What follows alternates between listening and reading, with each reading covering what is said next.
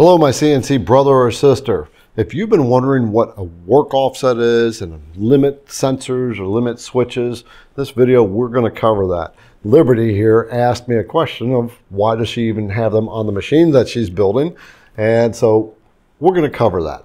So with that, we're going to get into this video, so let's rock this out. idcwoodcraft.com. So I finished putting the homing sensors on the corners that it told me to, but to be honest, I'm not exactly sure what to do from here or what they do. Well, so you don't understand the homing sensors? Yeah, I don't know what they do. Okay. And right. I don't know how to work them. It's a really good question, and so this is something a lot of people don't always understand. What's the purpose of homing switches, and do you need them or not? So we got the Longmill here. You got a workspace, right? You got a limit from here to here and from here to there that it can cut. It can't cut outside here, right? Right. Okay, so let's get to the board, and we're going to draw up this machine. What we have here is, let's just pretend this is the physical limit that the machine can actually travel. Where it actually, if you ran the machine backwards, it's going to hit the back brackets. That's a physical hard stop. That's what we call a hard stop. Okay. So what we've drawn here in my Chinese way of drawing is the hard stop. So the machine physically cannot go past this point in the Y direction, and it cannot go past this point in the X direction. All right, so these are just, it's like running into a wall with your hand. You just can't go past it. Okay. Okay. So yeah, go ahead. What are the soft stops then? Okay, that's where the homing switches come in. Okay. All right, so there's two reasons for these homing switches. Number one is to stop it from hitting the hard stop. Okay, so in this type of machine, when you're telling it to go somewhere, either through G-code or manually, it is going to, it'll just keep going, keep going, keep going. It's going to hit the hard stop. But the control software is going to think it's still moving. Okay. Okay. So it's going to keep running. Yeah. So you know there's a start point of a project. Right. You know, it's like this Merry Christmas block. So we'll just say it's on the machine. There's that little corner there. That's our 0 point. Right. All right. So we've set that as our 0 point. So let's just say you're moving the machine back. We know that this is X0, Y0, right? Right. Okay. And then we just start moving the machine back for whatever reason. Just because you want the machine completely out of your way, all right? And you move it back and it hits this hard stop, but the computer is still counting these steps. Okay. Okay. So what's happening now is it's not physically moving, but it thinks it's moving. And what's happening is now it's saying, okay, now it thinks it's bigger than it is. 50 inches. Well, no, it doesn't think it's bigger. It's thinking it's moved to 50 inches when we've got a limit of 30 inches. Okay. Okay. And now, but it's physically stopped there. So now when you say, oh, let's go back to Y0, which would be this way down to here. Now it's going to try to move 50 inches from where it thinks it is way up here. But it's actually here, and it's going to move down, down, down, down. And then it's going to hit this hard stop, but it still thinks it's going. And there's nothing to tell the computer that we are at our limit. Right. Okay. So the machine without limit switches, it's a completely open world. We could drive the machine to Paris if we wanted to. At least it thinks it's going to go there. All right. So let's get into the soft limit switches. So do you understand that part? Yeah. Okay. All right. Briefly explain it back. So it tells it where it's at, so it doesn't think it's bigger than it is, so it can keep all the X, Y, zeros all in track, and it doesn't think its distance is longer than it actually is. Yeah, roughly. Roughly. That's a very bad way of explaining it, but my brain knows I know it. Okay. So now we have homing switches. Okay. And what those do is set something called machine home. Okay. Okay. Machine home. This is the physical limit the machine can travel. It can literally not travel outside this zone of motion. That's this and this. Yeah, the brackets. So now we add in the homing switches, and the homing switches are set somewhere inside of this bracket or inside of this box. So we'll just say right here, the X, we got the Y homing switch right there and the X homing switch right here. Okay. So what's going to happen is the machine's coming back in X and it senses that switch and it stops. It comes this way in the Y direction, hits that switch and it stops. It says, this is my machine 0 point that I'm going to start and reference everything from. When it hits that in the control, when you have your control, which is like G-sender here. Okay. When it hits that homing, what it does, it sets 0 Y and 0 X, and also sets 0 Z because it moves up and down as you already saw. Right. Okay. And so now we have a machine 0 point. This is like the reference point for everything from here on out. And it does, here's where it does two things. In the software, in the control software, in G-sender here, like for right now, we have X and Y is at home. Okay, it's at 0. Mm-hmm. If I tell it to go home, which I'm going to hit the home switch, which is right here, and what it's doing now is it's slowly moving to check itself on these sensors. And now if we look at the control, everything's 0. The Z is not 0. But the X and Y are 0. The Z is because we set something already. Right. But those are still home reference points. We can literally not go above that Z reference point. So in the software, this is where it kind of gets interesting. We have a box that's created. Inside of the limit? Inside of the physical limits of the machine. Okay. Okay. And in the control software, we have told the software, we have created this, what we call a soft limit box. Okay. Okay. So when it knows where this home position is right here, and we try to literally move the machine outside of this range, the control is actually monitoring that.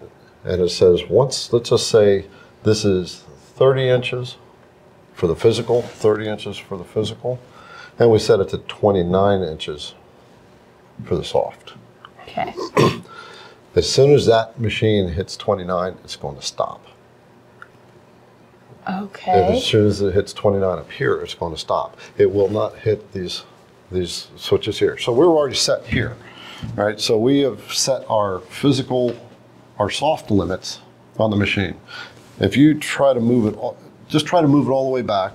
And what you're going to do on the G-sender software, you're going to just hold the pointer down and hold it down until the machine just stops. So we're going to the back corner, and the machine will not hit the hard limits. I'm still holding it. Yeah. Now, if we didn't have a homing sequence in this, it would continue on and it would hit the hard limits. So that's what sets soft limits. Okay. Okay, so now just bring it back just a little bit. Okay, good enough.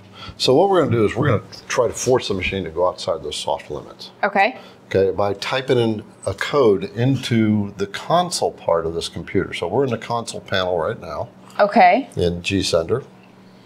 And down here, you want to click down here.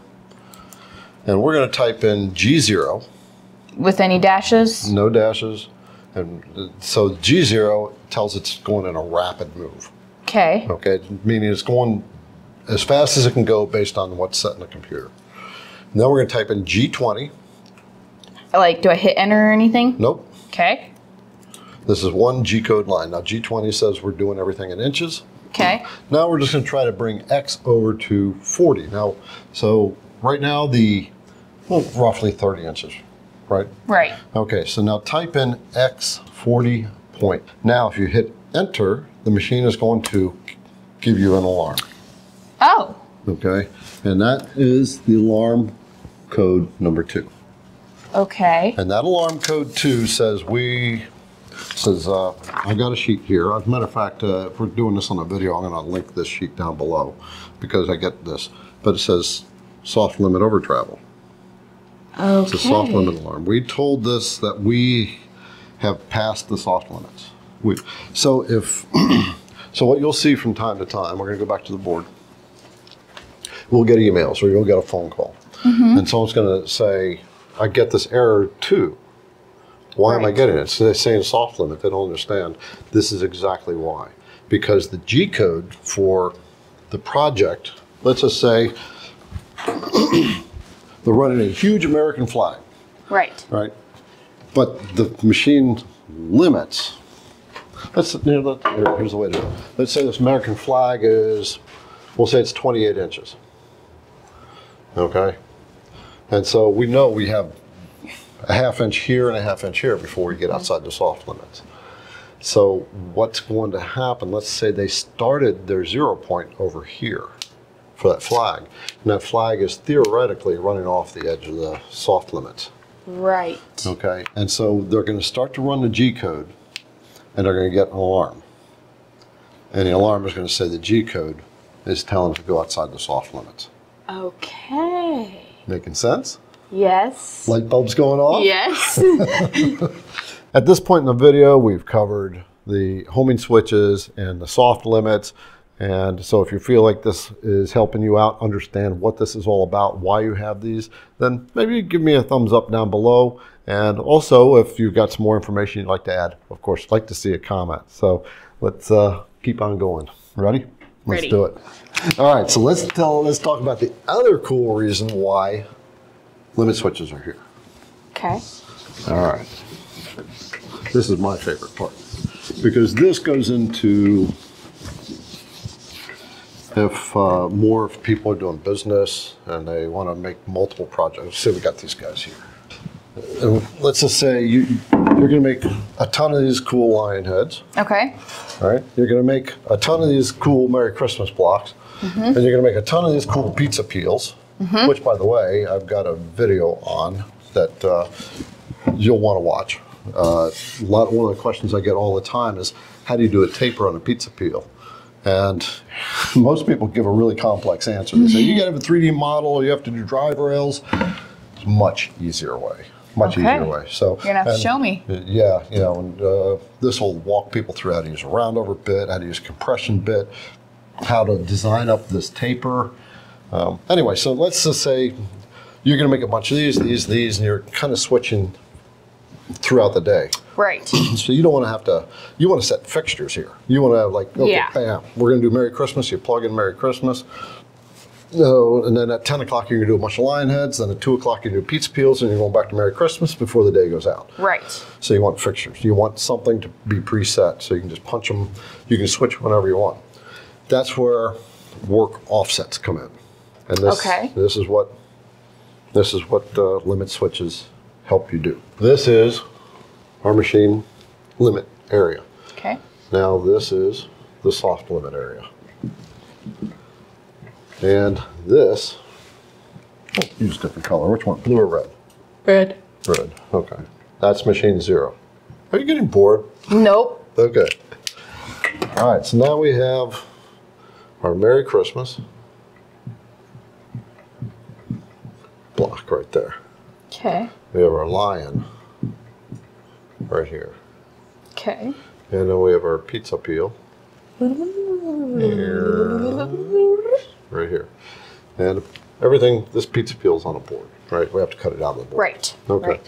So now, when you design, you have to design from your start point, right? You create that. You create that Z. The 0 point. It's X, Y, Z 0. But we're going to go with X, Y right now because we're looking down on top of the machine.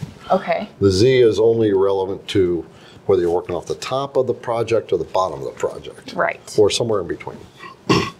So now we've got 3 things we're swapping out all day long. And we've set our 0 points. Right there, there, and there. Well, every time you switch, do you want to go back and re-zero your Z for each corner? No. Okay. So what we've done is we've created a 0, 0, 0 point, XYZ 0 point. We're the machine 0. Right. Key term. Then we have our work offsets. Okay. Okay. So there's machine 0, machine 0, and work offset.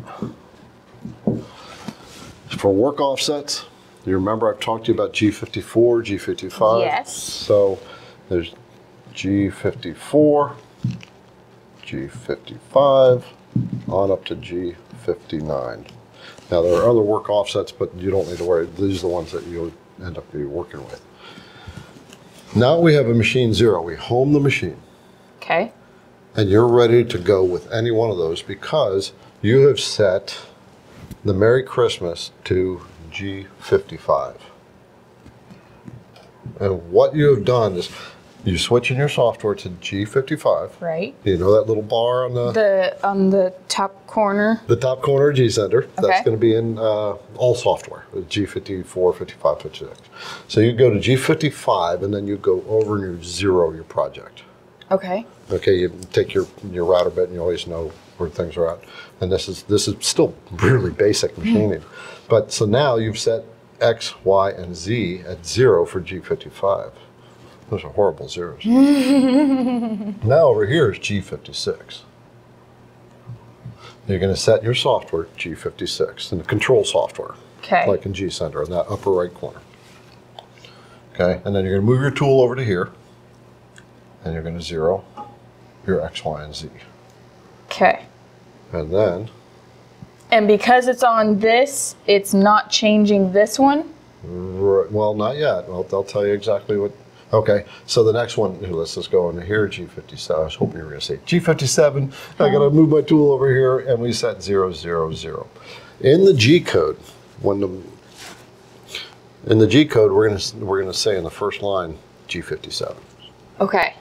Right, and immediately what that says is, from this home reference point, G57 is that far up. And that, right there, that far over. Okay. Okay, so what it's doing is using the machine 0 as its reference point for every one of these work offsets. Okay, so it's not basing it off of each other, just this one. Yeah, yeah. Without the homing, all these are pretty much worthless. Okay. Because the work offsets are there to help you be this flexible, to have all kinds of projects, like the pizza peel and that. So if you want to start a business, if you want to start a CNC business, you have multiple projects, then this is what you do. You get the homing sensors with your machine, and then you set up your fixtures. Now you got a little slot that your Merry Christmas block falls into all the time, a way to hold it, and then you don't even have to come over and set your tool. You don't have to set X, Y, and Z manually, or using the probe. The program, right. The G55. Or using the probe. You just load the G code, and it's going to start to run the G code, and it already has, because of that G55. The machine home lets it know that G55 is a certain distance away from that home. Okay. Is that making sense? Yes. Say it to me. Okay, so this is the almighty home. The almighty home, good way to put it. The end all be all. And from here it knows all. She's good. And then in here it's the different rooms in the home. Yeah. And it knows how many steps to get to each room by when you tell it where each room is, and then it will always know because the walls don't move. Exactly. That's a really good way of putting it. It's kind of like creating a home base on a map. Yeah. Right?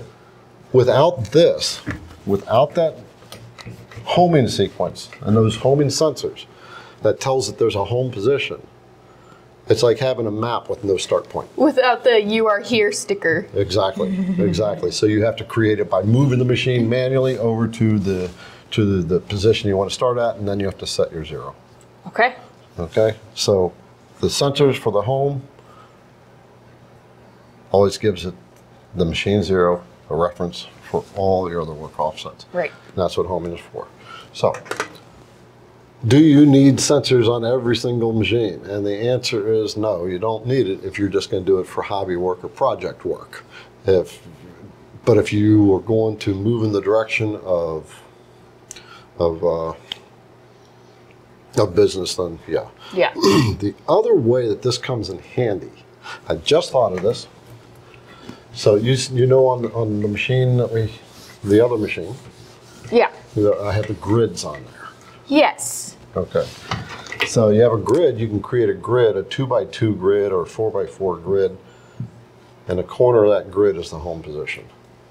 And then you can put a project down, and you can manually type in X0, Y's, X, let's just say it's right there. It's 4 over, 2 up. You can type in G0, G20, X4, Y2, the machine will automatically go to that position. So your grids are a good reference point. Like a chessboard. Yeah, yeah, but you know every corner of the chessboard. Right. Because you know that you've got a 0 point, and then you've got from that 0 point, everything's 2 inches out. Right. Right.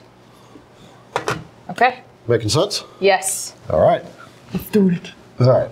If you guys got as much out of that as I did, please give us a like below. If you want to see me more, let him know. You know. Down in the comments. Like, comment, and subscribe, and we'll see you next time.